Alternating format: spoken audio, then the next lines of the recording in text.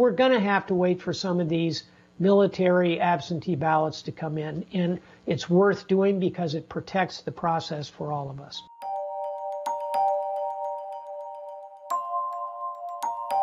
This is an election like no other for so many reasons, especially because we are in the midst of this pandemic where mail-in absentee voting has become more important than ever. President Trump has attacked the process of mail-in voting frequently throughout the election. So what can you tell people, having voted absentee yourself for so long, about the safety and security of this process? As we say in the military, bottom line up front, absentee voting is secure. And we demonstrated that again and again, not only in the military cohort, but in many states that have had absentee balloting for decades. I am absolutely confident that it is a 99.99% positive rate on these ballots. So anything that is thrown out there in the prospect of undermining voter confidence, I think is a real attempt to undermine our elections. And I'll close by saying we have seen the Russians very specifically intrude in this election using bots, using the internet to undermine confidence in absentee balloting. It is secure. I've used it for decades. The entire U.S. military relies on it, and we are very confident in it. I'm glad you brought up foreign interference, because I would like to hear more from you on that topic. But in terms of the process of counting military ballots, do you know how long it usually takes? I know it varies state by state, but it feels like that's one reason why we should be patient about the count. You've got it exactly right. It is going to take days in some states, and it might even take a week or more in other states that have very large military populations serving, in some cases, overseas. Some of these sailors are on ships at sea. When they put their ballot in the mailbox on the ship, it'll sit there for several days, often as long as a week.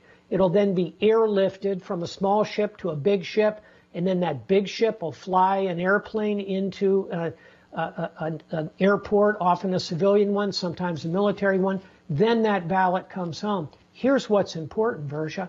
Every one of those ballots is meaningful and must be counted, and we have to respect that if a ballot is postmarked before Election Day, it is a good ballot. I think any American would agree with that.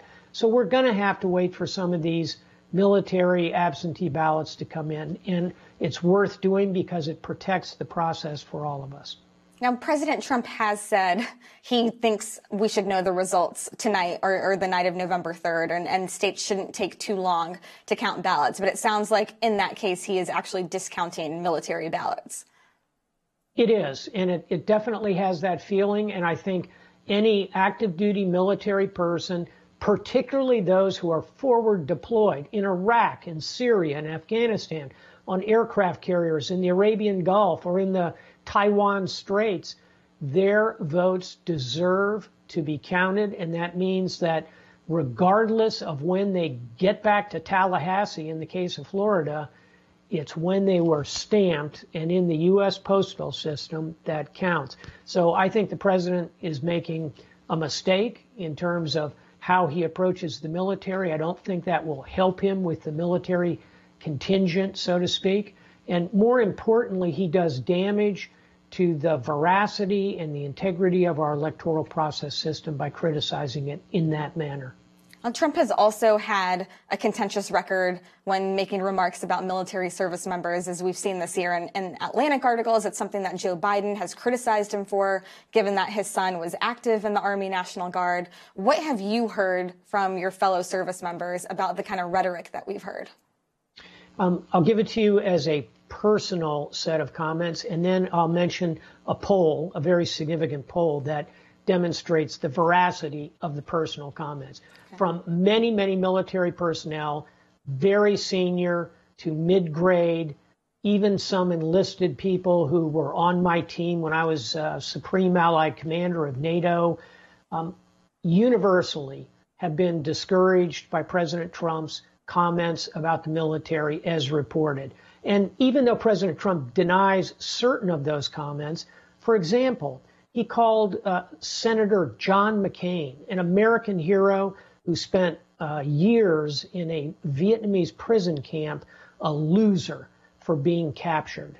So whether or not the other specific incidents are true, that one's on the record, Versha. So I've heard that again and again personally. And the poll I would point you to is the Military Times polling of the active duty military. It shows a flip in support for President Trump, which went from about 60% support in 2016 to around 40% today. A great deal of that I would attribute to the president's comments.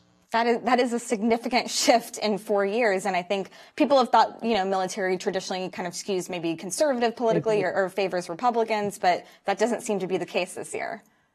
It does not. And in addition to the specific comments about those who have sacrificed everything for the country, we also see President Trump often take the position that our allies aren't important. We shouldn't care about NATO. We shouldn't care about the Japanese. He has a very transactional approach to how the U.S. military forward deploys. Here's a news flash. People in the U.S. military like our allies. They're proud to serve alongside them, and they are not transactional. They're not out there to be mercenaries to try and get funding back to the United States for forward deploying. They're out there for an ideal, to be part of something greater than themselves. I don't think the president appreciates that. And finally, the president's own ethical conduct is often questioned by those in the military, going all the way back to his avoiding service in the war in Vietnam, where he was drafted by a very questionable claim of bone spurs, about which there is a great deal of controversy. You can pull that behavior piece forward. It does not sit well with the active duty, the veterans, or the retired community. For all those reasons, his support has been slipping. And I'll close on this point. Many Republicans have endorsed Joe Biden, particularly in the national security space.